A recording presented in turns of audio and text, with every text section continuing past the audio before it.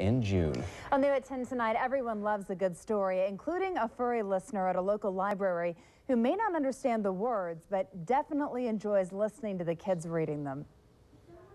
He liked his new friends. He whinnied to the girls whenever they came to see him. This program is called Read to a Dog. Today, people are dangerous to cheetahs. Hooch is a good listener. He gives kids an opportunity to read whatever they want. The cheetah mother moves her cubs. Even if it's a book about cats, he will sit and listen to it. And he's also a good teacher. Reading aloud helps kids' comprehension. And when they read to an animal, whether it's a dog, a cat, a turtle, whatever, the animal just sits and listens, non-critically, non-judgmentally. Hooch is one of several dogs that are part of the program. Emily went to go join her. Evan and Carrie have read to him more than a dozen times. He just sits here and lets us read to him, and if we lose our place, he points to it. Hooch is used to being a good helper. He's a service dog for his owner. We pull up in the parking lot, and he's excited to come here. He knows exactly where he is, and he knows when he comes here that he's going to have Evan and Carrie here. He listens to when we read to him, and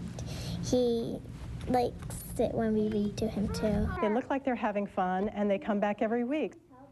Isn't that such a noble face? It It's is. just such a great program. It's called Read to the Dog program. This is offered at libraries all over Tucson, and you can find out when and where by visiting a link at KOLD.com. I've met his owner.